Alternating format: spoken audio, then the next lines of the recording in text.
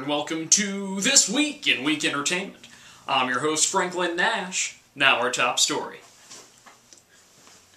Justin Bieber was spotted this week in China being hoisted up and carried on the shoulders of his bodyguards while they reached the top of the Great Wall. And unfortunately, he wasn't being sacrificed to the gods of decent music. Some people feel the weight of the whole world on their shoulders, while Bieber's bodyguards felt the weight of a little girl on their shoulders. Unfortunately for everyone, they failed to successfully toss the Biebs over the edge of the Great Wall, in turn rescuing humanity from the throngs of future horrible Bieber tracks. And more music news. In an interview this week with a Boston radio station, pop superstar Britney Spears claims that she is being pushed too far and under a lot of pressure to make very sexy videos. In a related story, Miley Cyrus claims she is being forced to wear way too many clothes and is under a lot of pressure to go away and stop scaring all the parents and small children. In Keeping Up news, are you keeping up?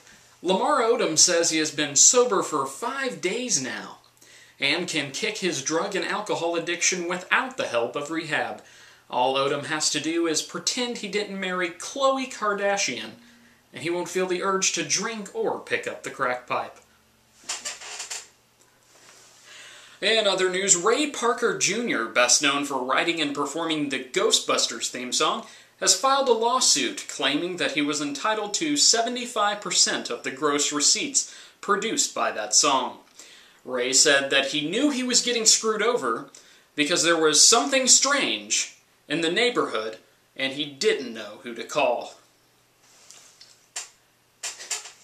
Finally, Eddie Van Halen is suing a contracting company for damages to his home after a failed remodel led to water and mold damage at his mansion.